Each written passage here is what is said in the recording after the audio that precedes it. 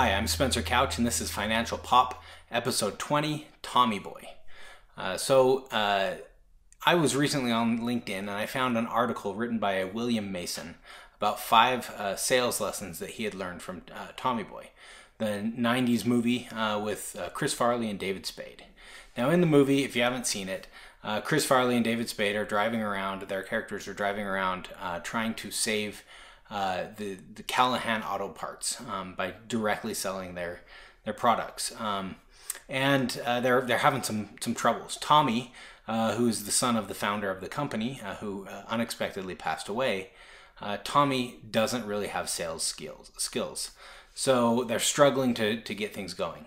Well, they get to a point where they get into a big fight.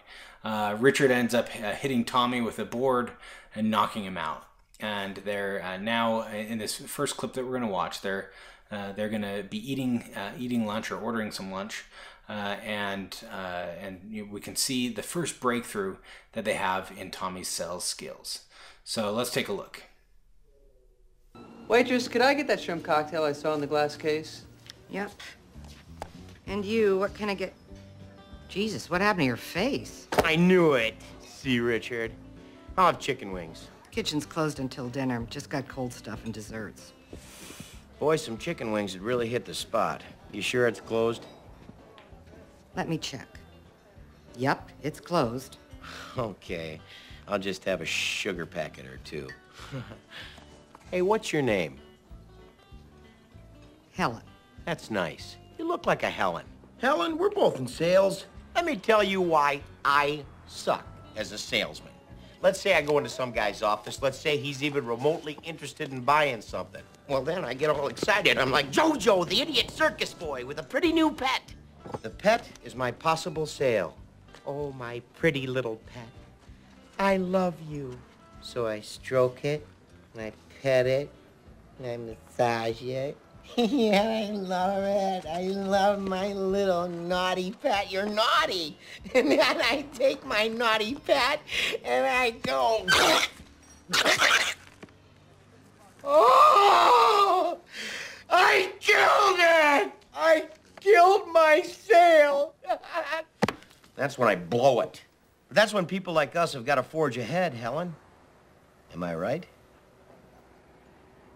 God, you're sick. Tell you what, I'll go turn the fryers back on and throw some wings in for you. Hey, thanks, Helen. Tummy likey. Tummy want wingy. Did that board of the head knock something loose? What are you talking about?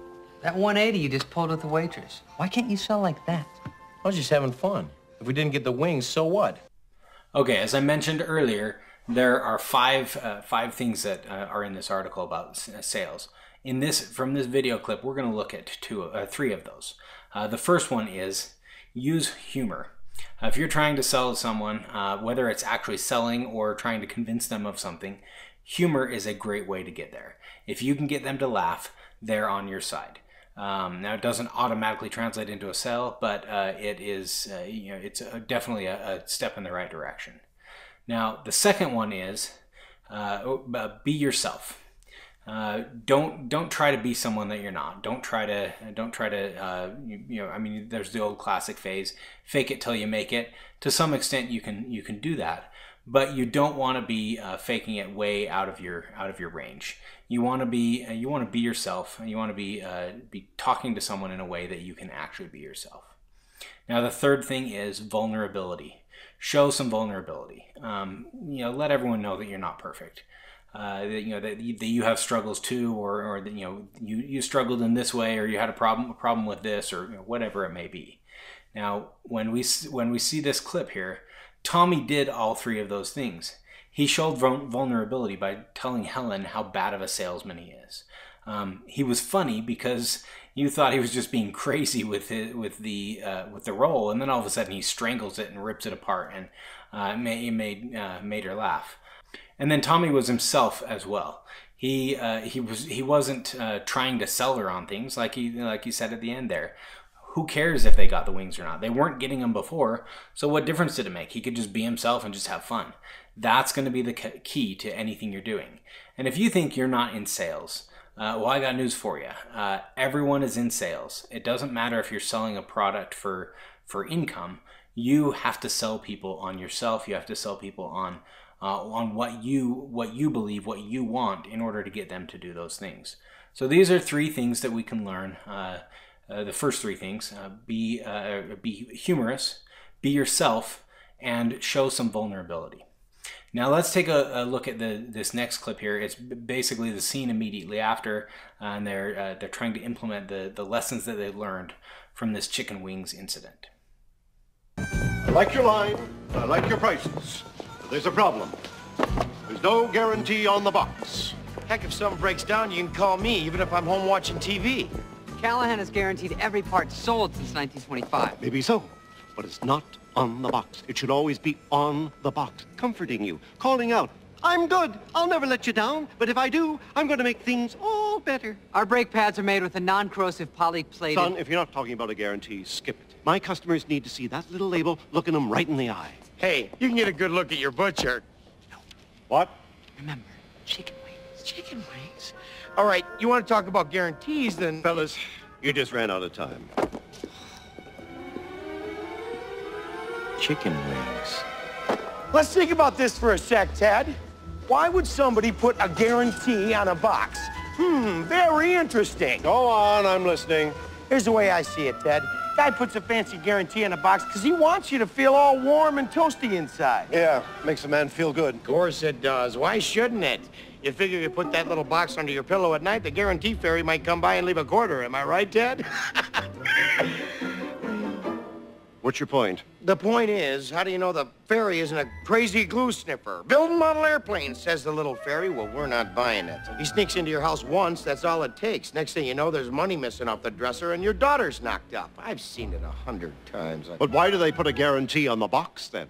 Because they know all they sold you was a guaranteed piece of shit. That's all it is, isn't it? Hey, if you want me to take a dump in a box and mark it guaranteed, I will. I got spare time. But for now, for your customer's sake, for your daughter's sake, you might want to think about buying a quality product from me.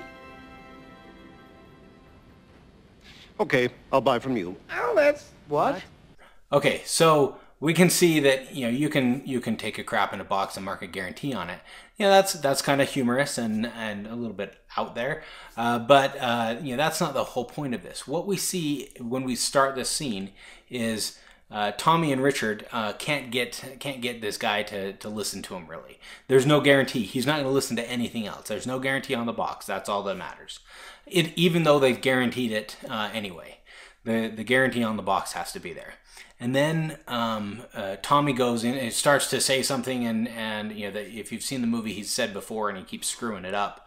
But Richard stops him, and then Richard says to him, chicken wings. And that reminds Tommy to do those first 3 things: be humorous, be yourself, and show some vulnerability. So Tommy goes in and he nails the last 2 of these five rules, and that is he is confident, and he really believes in and loves the product that he's selling. It's his family product. It's his legacy.